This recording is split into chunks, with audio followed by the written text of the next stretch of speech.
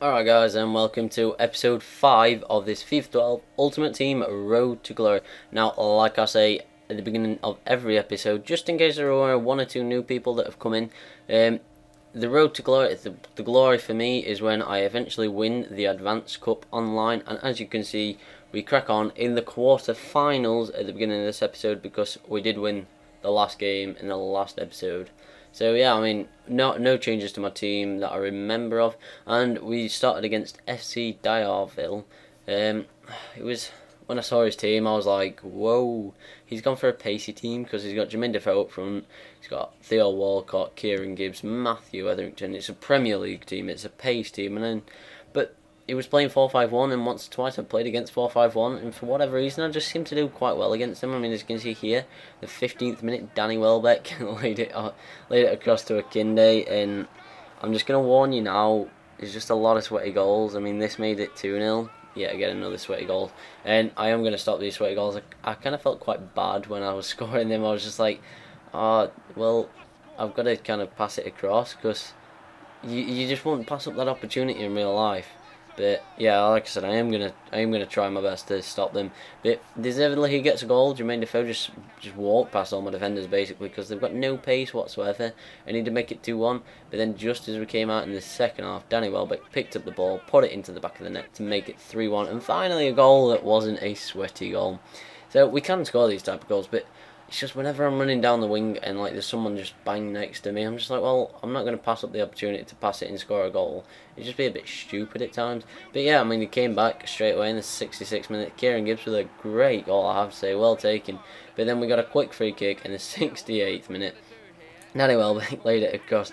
Sorry, Akinde laid it across to Danny Welbeck, and we picked up yet another sweaty goal. I'm quickly skipping these sweaty goals because they're not great to watch, I'll be honest, and quite embarrassing to score them. But in the 85th minute, Danny Welbeck stormed the wrong goal all the way down the pitch and put it into the back of the net to make it 5-1. And that is how the game finished. 5-2, sorry. I forgot he scored a goal with Kieran Gibbs.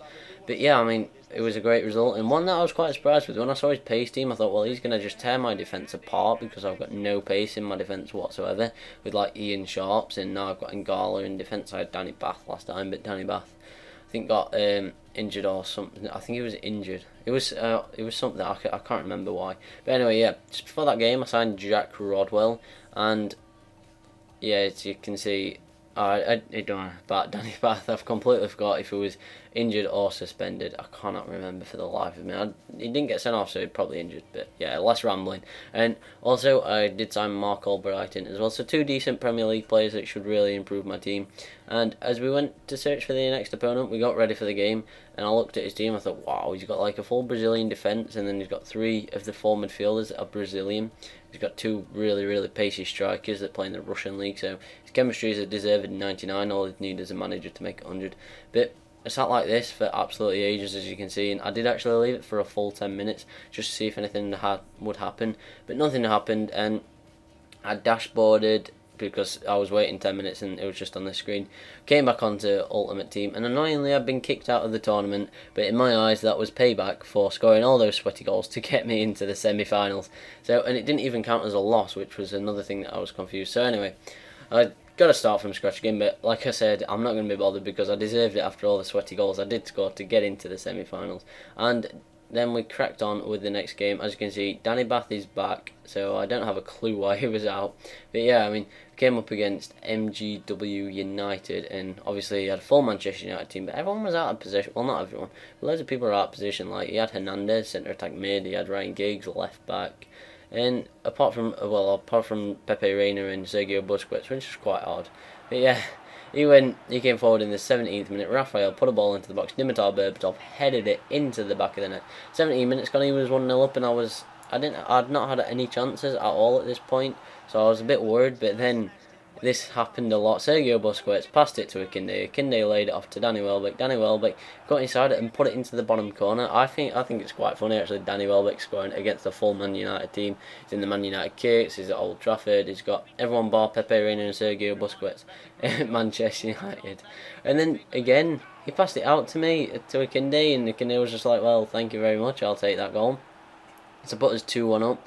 And then just before half time, Akinde burst through again. How how can they would get past all those defenders like Ferdinand, Busquets, beat Reina. It just wouldn't happen, but it happens on Ultimate Team, and I will take it because that puts us 3-1 up.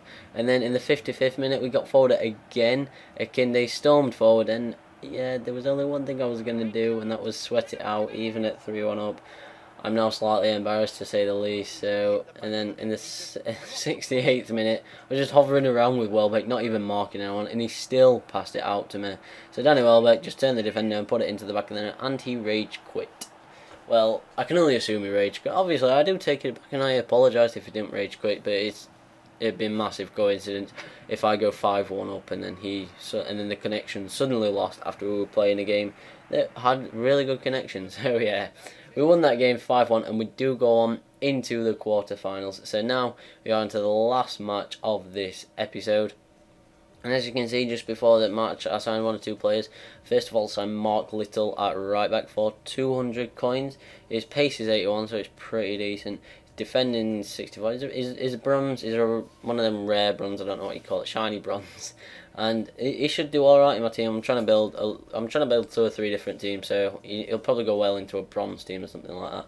And I also signed Nile Ranger, another black man that's really fast and such a joy to play with, really. Unfortunately though, I came up against a kid who'd made a full Spanish team, and I was like, holy crap.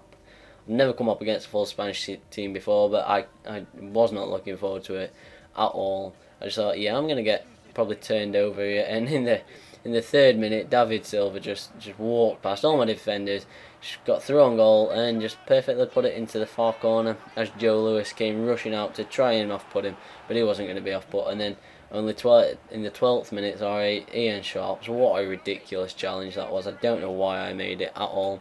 And he got a penalty kick. Amazingly, Ian Sharps only got a yellow card for that. I'm not really sure how. Did get a bit lucky there. And David Villa stepped up to take the penalty. And yeah, I was thinking, I had no idea where he was going to go, obviously, but I did go the right way. Unfortunately though, he did get the ball over me, and it was 2-0 with 12 minutes gone, and now I was fearing the worst. He just looked so in control. Fortunately though, it took until the 60th minute for him to get another goal, and it was an absolute stunning goal. I mean, when you see the movement he had, to be fair though, when he crossed it in, I did try to head it with Danny Bath. I thought, well, I don't want him to score it. If I score it, then it's fine. But no, David Silva did beat me to the header. And then in the 90th minute, Nile Ranger had a final chance to get a goal, because I did want a goal, but I didn't manage to get the goal. So it did finish Leather Padge 3, Night Fury FC 0. So we are out at the quarter-final stage, but not too bad, because I'm still trying to build my team around. And I did look at those Sunderland players that someone mentioned. Wes Brown, I can't remember the other 2, but I looked at them, and for whatever reason, I don't think I could afford any of them, or they just didn't seem to fit in. So this is where I'm going to leave the episode now, and I hope you enjoyed this video. Don't forget to like and subscribe, and I will see you next episode. See you later, guys.